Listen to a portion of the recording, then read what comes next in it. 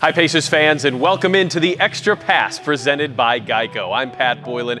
The month of January concluded with the exciting return of Victor Oladipo back to the hardwood for the Pacers. It was a month, though, that Indiana spent most of it away from home. 9 of their 14 games were away from Bankers Life Fieldhouse, yet the Pacers capped off yet another winning month. Let's start off this show by going behind the scenes and taking a look at the return of the Pacers star Victor Oladipo. It's been 370 days, 82 regular season games since last year's season-ending injury.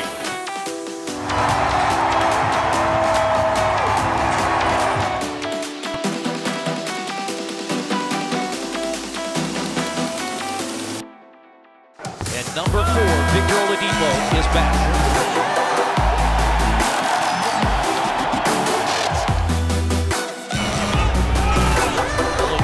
What a pass to Sabonis.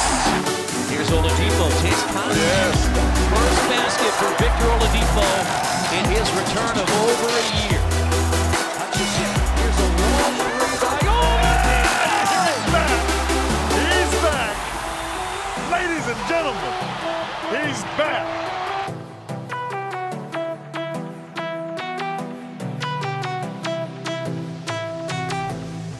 It was a moment that Victor Oladipo, the staff, his teammates, Pacers fans have been waiting over a month for as Indiana transitions into phase 2 of their season as they look to reintegrate their star.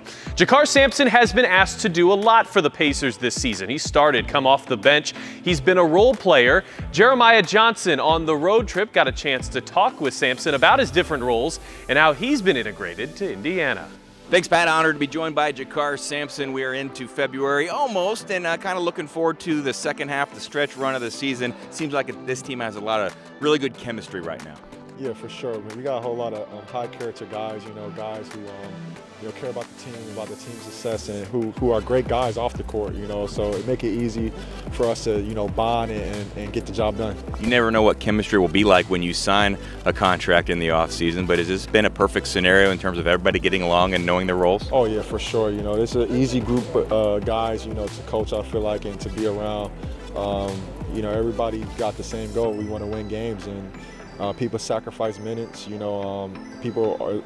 Teammates are always ready to step in and do their jobs, and we just got a great group.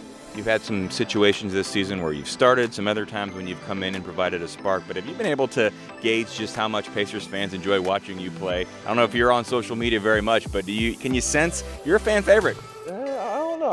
I'm not a big social media guy. I got it, but I'm never on it, so not so much, I guess. But my job is just bringing energy to my team, and I know fans definitely like that, and that's my job, and I love doing it. Part 2 of our conversation with Jeremiah Johnson and JaKarr Sampson comes later in this show. Let's take a look now at the very best from the month of January, our top 5 plays. JaKarr Sampson got the start. He pounds it down. JaKarr Sampson for the second time in the quarter.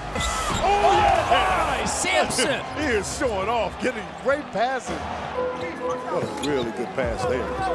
Turner to the basket and pounds it down. Yeah, he caught Draymond Green on the reach, and Miles got to the rim. That's a bonus and a pick and roll. And they go screen away. Oh, a little lob. Who likes that shot? Brogdon gives the Pacers the lead. And he's not unafraid. He's not afraid of the moment, Chris. And as you can see, Brogdon was able to make a heck of a shot. Besides Felicio, it's 6-7. Now Oladipo has it. Hutchison. Here's a long three by Oladipo. He's back. He's back. Ladies and gentlemen, he's back. We're going to see both teams do what we've seen all day long here, Quinn. A 24-second shot clock violation in honor of Kobe Bryant. Yeah, it's pretty good. I mean, all of the league he's basically done a 24-second violation. As many of you know, that was his number. But in great appreciation for Kobe Bryant and all he did for the league and everybody in the NBA. January 26, 2020 was a devastating day for the basketball community and the world at large after the news of Kobe Bryant's death, along with his 13-year-old daughter and 7 other members aboard that helicopter. Kobe Bryant and Nate McMillan knew each other well. McMillan coached him on Team USA as an assistant coach, and Bryant had relationships with other Pacers as well. Here's how Indiana reacted to the news. Just sad, honestly. I remember telling my mom, I'm jealous. She said, why are you jealous? Because I felt like I didn't get my special moment with Kobe. You know what I mean? I had a relationship with him. I talked to him a few times on the phone, texted him a few times, but I never got to even meet him in person. And I never got to play against him. I never got to play with him. I never got to work out with him. And I felt like all that was in the near future. You know what I mean? So it was kind of tough for me just because, you know, I wanted that moment. A lot of people don't understand and know, but when I was in Orlando, it wasn't easy for me. Like, I heard it all from being a bust to not being good enough to getting benched to coming off the bench to everything. And my mentor used to just tell me about Kobe the entire time. Ron Proud used to tell me about Kobe all the time. Kobe, Kobe, Kobe, Kobe, Kobe. I used to watch Kobe videos. And sometimes if you look back at my old interviews, you'll see stuff that Kobe says. That's where I get it from. Like, even kill, not getting too high, not getting too low, that's Kobe.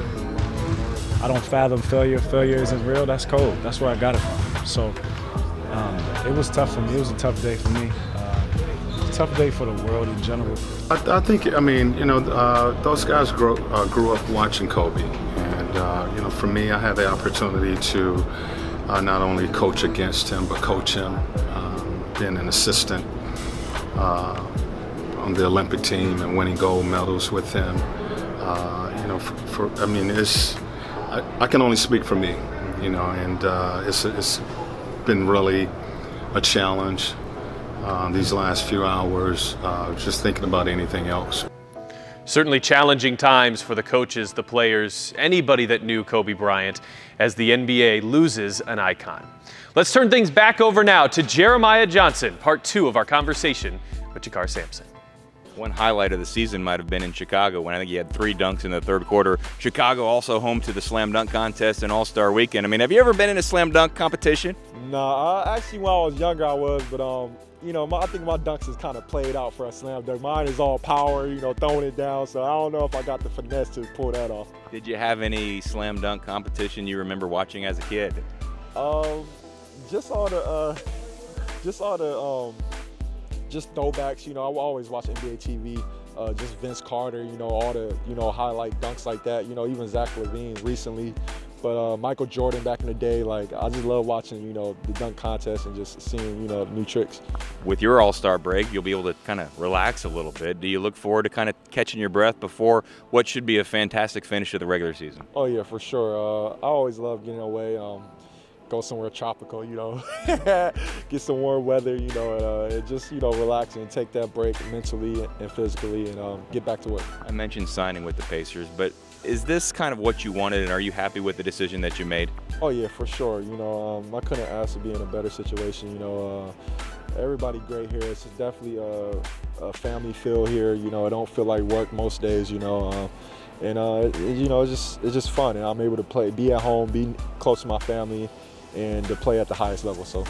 Domas and Miles, maybe it was a little bit of an experiment to start the season and them playing together, and you work with them every day in practice. How have they flourished as the season's gone along? Oh, wow, they are really taking off, you know. Them two, you know, the way they play with each other, and they know where each other at, you know. The 2 big man game is elite. And it's just it's a tough to guard, too, because you got 2 big bodies out there, you know, defending, blocking shots, and, you know, I just continue to see them both grow, and it's fun to watch. JaKarr Sampson enjoying his time with the Pacers. Pacers fans are enjoying it as well. Pat, back to you. All right, thanks, Jeremiah, and a thank you to JaKarr. The Pacers open up the month of February with 7 of 8 games at Bankers Life Fieldhouse before they hit the All-Star break. Pacers.com/tickets is how you can be here in person. That'll wrap it up for the Extra Pass presented by Geico. I'm Pat Boylan. We'll talk to you next month.